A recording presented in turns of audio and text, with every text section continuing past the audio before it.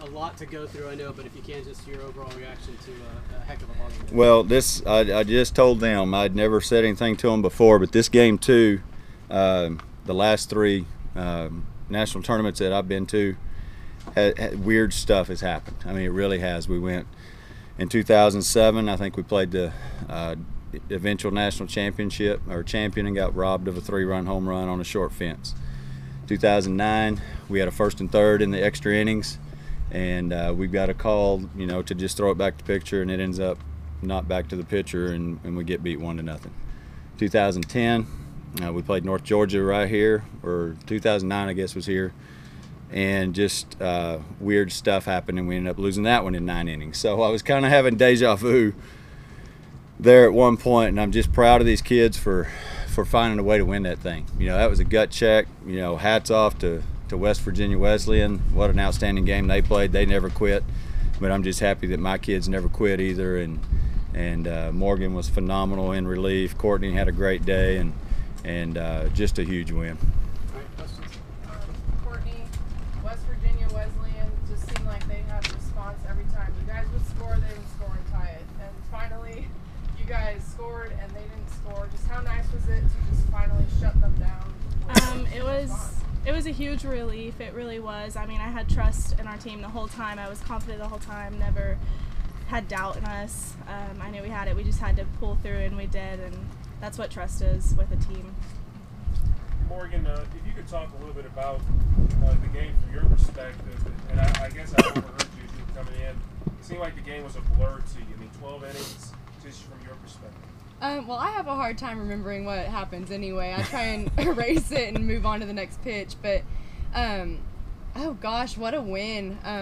All the glory goes to God. I mean, there's no way that we could have done this without that. I'm glad that God worked it through, and we strung hits together where we needed to. We worked together. Danae Bina, there were several times where she said, let's take one inning where Coach Scott said, let's take one inning at a time.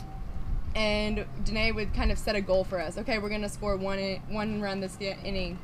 And we would, if we didn't do it, it's fine. We just move on to the next inning and hold them and try it again. But trying to set one goal for each inning was kind of what we had to amount to. Just take it one inning at a time. Coach Scott, and obviously winning this game is huge because then all you really have to do is win one more game to get to the Yeah, it's big, and we only have to play one game tomorrow, win or lose. But, looking at the bracket, we got our work cut out for us. We're going to play I can't make predictions, can I? We're going to play the loser of this Minnesota State Armstrong game, and we know both of those teams are really good. We played Armstrong at the beginning of the year in Florida and was able to win that game 4-1, but we know they have a very talented team, and then Minnesota State's had a phenomenal year. Their pitcher's having a great season. But, Hannah Vett, that kid's good, for West Virginia Wesleyan. She's had an outstanding year. But we went out in 6 innings and had 9 hits and 4 earned runs on her, and I think she has a .83 earned run. So, our kids have responded to every challenge thrown at them this year, and they really had a big challenge ahead of them today and stepped up. And hopefully we've got more left in us, and they'll find a way to beat whoever we have. But, man, it's just such a luxury knowing that we only have to play one game tomorrow, because it's starting to get, where you can build up some games if you get in that loser's bracket. Courtney, go ahead. Take us to the at-bat when you hit the home run and be able to tie the game, just the excitement that there was. I was overwhelmed. It's hard to explain if you haven't personally done it yourself. It's overwhelming. It's very nice and like a relief again. But it was just nice to be able to go up there and provide for my teammates. Morgan, you mentioned that Danae just encouraged you guys a lot through this game. But how about the crowd? We always talk about how ASU is such a good crowd, but it seemed like the crowd was behind you all the way. Oh, absolutely. The crowd is always behind us. We have great fans, great parents, people that travel as far as they did to come to Virginia to watch us play. That's pretty awesome to have people come and fill stands for us. Just the environment, I've said it before, it fuels us as players, and we love having the support from St. Angelo and our parents.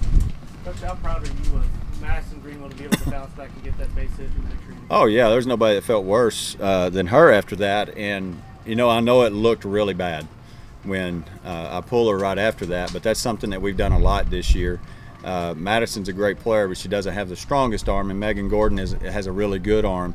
So we've done that all year. When we got that winning run out there on second base, that we bring Megan Gordon in because she has the better arm in case there's a base hit, you know, and we need her to throw. So I know it looked as if I was pulling her because she dropped it, and that's not the case. I was pulling her because I wanted my better arm out there in left field. But yeah, she came back, and you know, first of all, Brooke Mango, man, what a huge triple out of your 9-hole.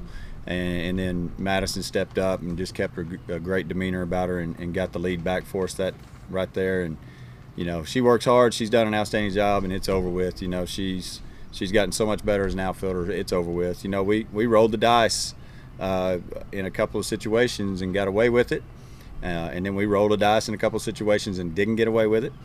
And that's what I told them there about the 85th inning, whatever it was. I said, hey, we've gambled and got away with it, and we haven't gambled, or we've gambled and didn't get away with it. It's up to y'all now. We got to go back to fundamental softball, and you guys just go out and win it. But you know, Danae did a great job on the bunt there with 2 outs and a runner at third to give us or tied it up, I guess, or gave us the lead. I don't even remember now. I really don't. But just a back and forth game. Hats off to Texas Wesleyan, West Virginia Wesleyan, because that it's the first time we played them, and I don't look forward to playing them anymore. Well, so I guess the big question would be, after a game like this, what do you do? I mean, you're 12 innings. You rest, we grab a little food and we go home, and you know, we've told them get back to the rooms, shower and rest. And you know, families wanting to be with them and all that, and they're going to have a little bit of time here, but we need the families just to understand that we're here for a bigger goal, and they can go have dinner with them later tonight. But right now, they're going back to the room, and they're going to shower and take advantage of the fact that we're the first game of the day, and we've got time on our side now. And then later on tonight, they can go out and eat with their families and enjoy that. But you know, the coaching staff will stay around and watch a little bit, but I'm exhausted myself, so some food and a shower sounds pretty good right now. Thank you so All right. much. Thank you.